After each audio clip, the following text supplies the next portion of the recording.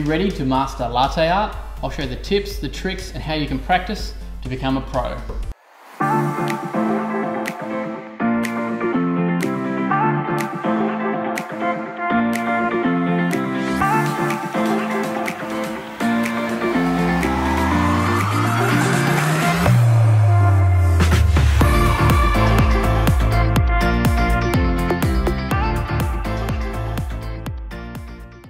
Welcome back to our masterclass series on milk. Today we are going to be focusing on latte art. I'm going to be covering the different techniques that you're going to need to practice so that you can do those really delicate patterns and also the basics. I'll show you how to pour a heart really beautifully, and there's a couple of really cool tricks that I'm going to show you at the end that will allow you to keep practicing and not waste heaps of milk. So the first thing I want to talk about is milk. Funnily enough, we need to know what product we're dealing with. We want to use a full cream milk to do any of our practice. We don't want to be using an alternative milk or a skim milk at the early stages when you're trying to learn. It just makes things a little bit trickier. The main reason is they're higher in sugar. That sugar becomes a bit more meringue and it can separate. So start with a full cream milk. I also want you to be frothing at a cooler temperature.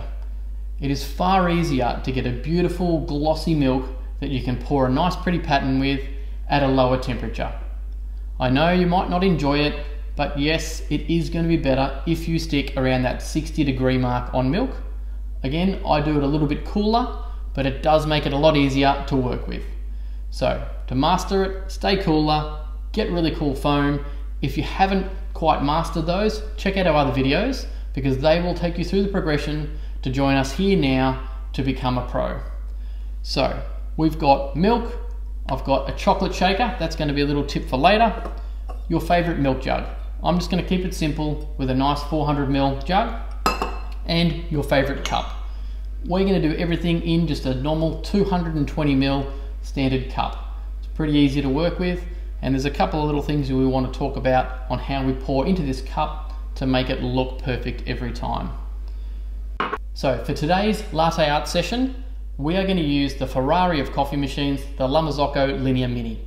If you're not familiar with this machine, check it out on our other videos, it'll tell you all about it. Quick summary, double boiler machine, so we have one boiler specific for steam, then we have another boiler which we can control the temperature for the espresso extraction. It's plumbable, it's just a beautiful piece of engineering, and to be honest, for me, it gives the best steam that I can froth milk with, even better than the commercial models. Now that's a big call, but I love this. It is just my go-to to do latte art. So let's begin.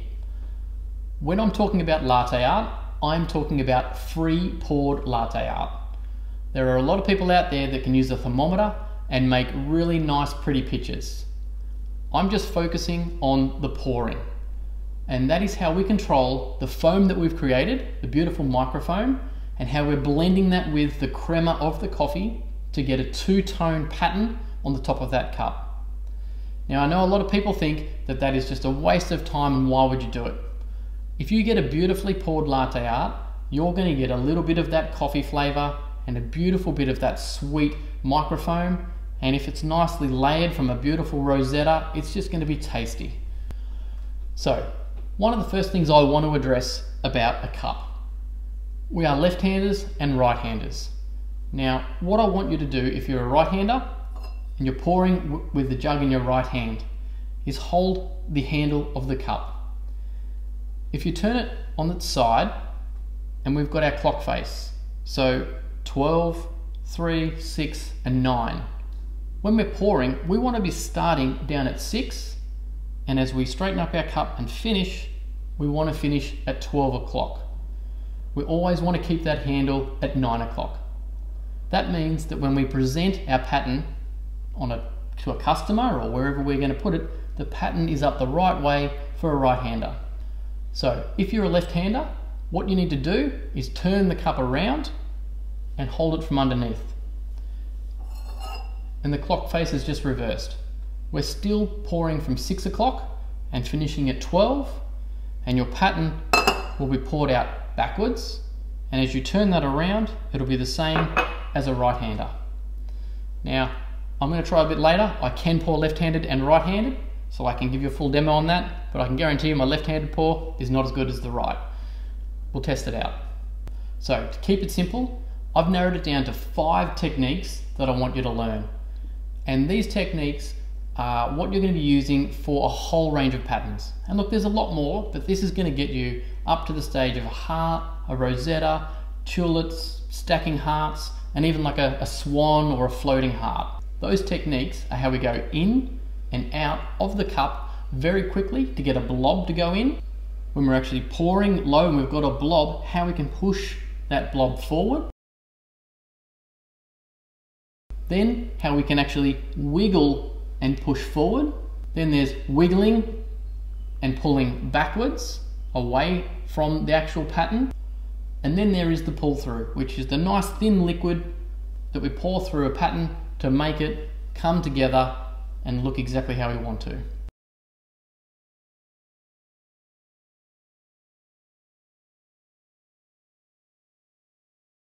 So after watching our other videos, you're going to have beautiful milk ready to do this. We've got our espresso, we've got our milk which is resting, and again you can see up the side how beautiful that milk is. You can see the consistency of the bubbles. So the first technique we're going to do is how we get in and out of that cup with a blob. So swirl our espresso, we tilt our cup to get a nice big deep vessel of water, we keep our milk spinning, and we're going to kind of throw this blob in to go in and under, okay? So we don't want that to float. We don't want to go too slow because we're going to create a slide for that nice light foam to go across the top of the surface. And we don't want to be so fast that we flip all of that crema over.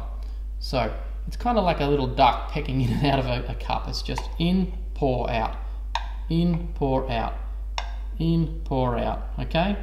And you can sort of see I'm doing a bit of a pattern, but we're going to come back to that. So I just want you to be able to practice pouring straight in and coming back out. Straight in, coming back out. You can do that quite a few times if you need to in the one cup. Okay, so our second technique is the blob and push. So we're going to swirl our cup. We're going to pour in, like the first step, in and low to get the blob in, get around the cup. We're going to do a blob, and you can see how far we can push that blob. Blob, and you can push that blob. Blob, and you can push it. So you can see that that first blob, I managed to go from the center of the cup all the way to the edge, and you can keep pushing a blob. So it's a constant, nice, steady flow coming out of the jug, but you are actually progressing forward at the same time, and you'll start to see that movement in the actual cup. So the next technique is the wiggle and pushing forward. So that's going to create the base of a lot of our different patterns. Again, swirling the cup, tilting it to get an angle, pouring in and getting that crema pouring in to get that milk to dive in and under,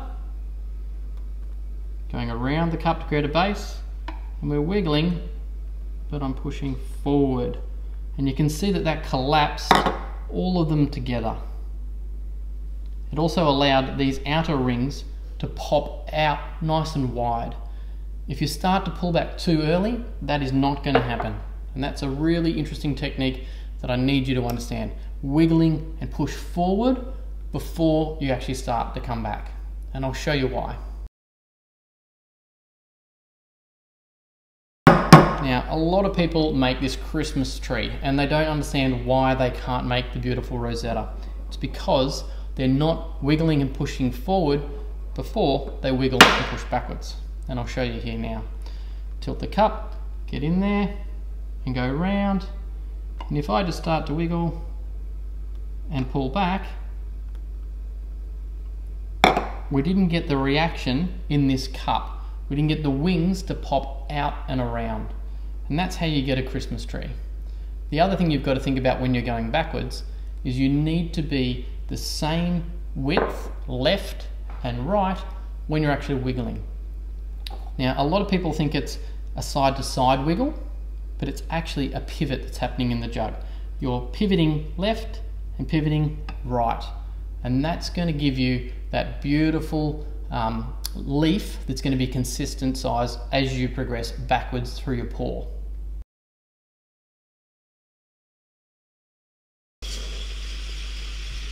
I do love the steam from a Linear Mini. It's so dry, it's crisp, it makes beautiful milk.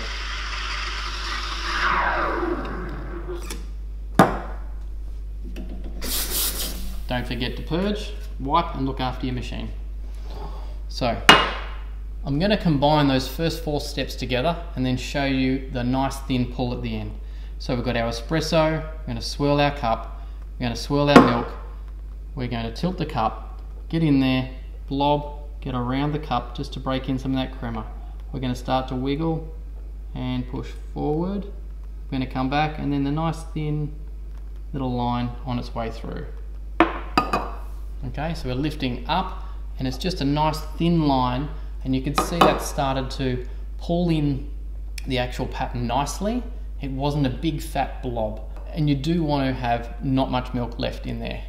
Even though you want to make a nice looking cup, it's got to be a tasty cup, so don't over froth that milk as well.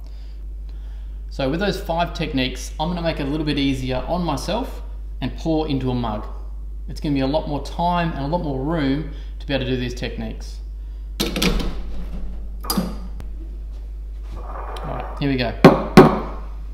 Swirling our milk. Make sure you give it a little bit of time to settle. It does make life a lot easier. Okay, here we go. So tilt the cup. We're going to pour in, go a blob, get around that cup, start to wiggle, push forward, push back, stop, go low, and pull through.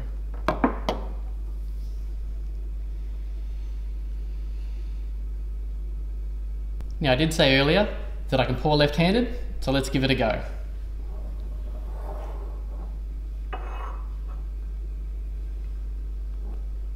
Swirl our milk, swirl our cup. Okay.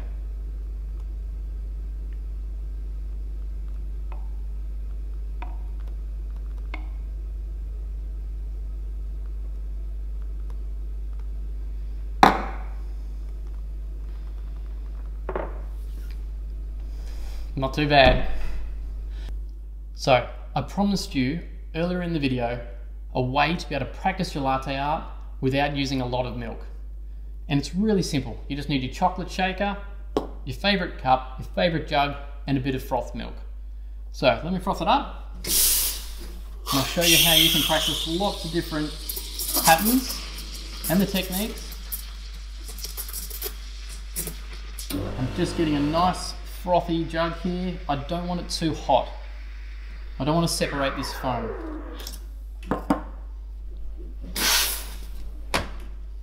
Now, what we're going to do, we'll come on in close, we're going to pour a bit of thin milk, we're going to dust it slightly with chocolate.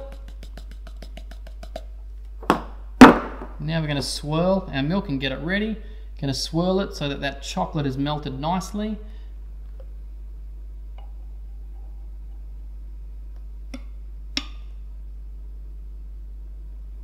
Okay. Now you can see I didn't dust that really heavy with chocolate.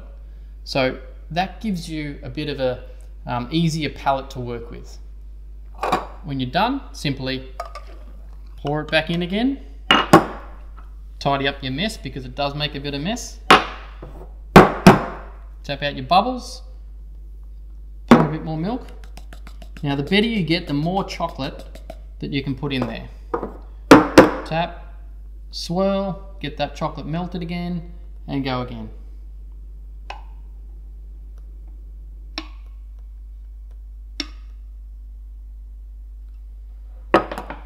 Okay, and let's go again.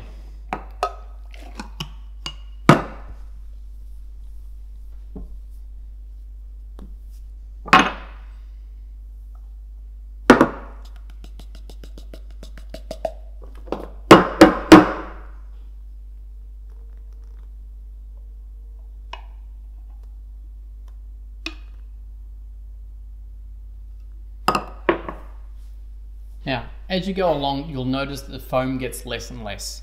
So you can make sure you've got a really foamy, but nice microfoam and a good volume of it. Essentially, they're gonna keep popping as you do more and more coffees. The good thing is, you can actually just pour it back out because you didn't start really hot, and froth again.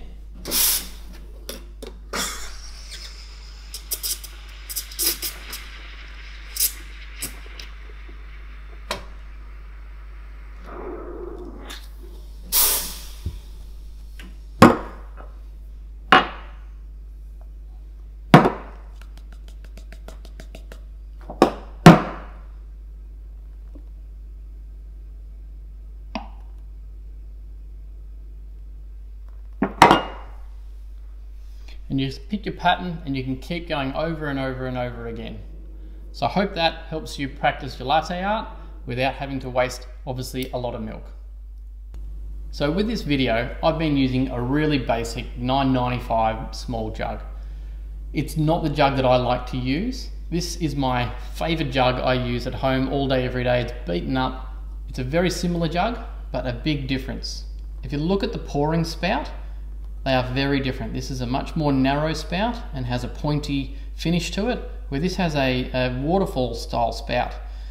And it is a bit harder to pour with. So I'm gonna make a coffee because I need one, and I'll show you what I would be making for myself. And I'm gonna talk you through that pattern as well. Okay, so we're just gonna do a nice easy heart. It's gonna combine all those different things that I've spoken about. Swirl the cup, so pour in, go round and around the cup. We're going to get a blob nice and low, wiggling, pushing forward. Then we're going to stop, lift up, and pull through. Now you're going to notice on that cup, those lines are so much finer. And it's because of the tip in that jug. It allows you so much more accuracy. And that's what I love. I love that jug. It's definitely the one that I can do my best art from. In the video, you'll see me trying to do techniques that probably are a bit hard with a different type of jug. But you're going to find the jug that you love, whether it's a black jug that has a pointy spout, or whether it's a Motta which has this really deep spout. So once you find the jug you love and the one that you can handle, you're really going to be able to nail the pretty perfect patterns. So thanks very much, guys. I hope you've enjoyed this masterclass on how to do latte art. Obviously, it's a beginner's base lesson, which is going to build the foundations for our future videos. So I hope you loved this video. If you did, make sure you like it. Give us a comment if you've got a question. Make sure you subscribe and hit the bell button, and you'll be notified when the next video comes out on our Milk Masterclass. Cheers, guys. Have an awesome day.